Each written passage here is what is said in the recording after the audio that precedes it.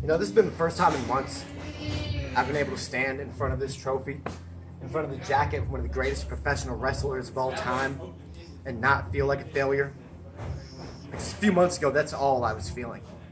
I felt like I failed my best friend, Michael McAllister, when I know I was the reason that we lost a Canolda Tag Team Tournament.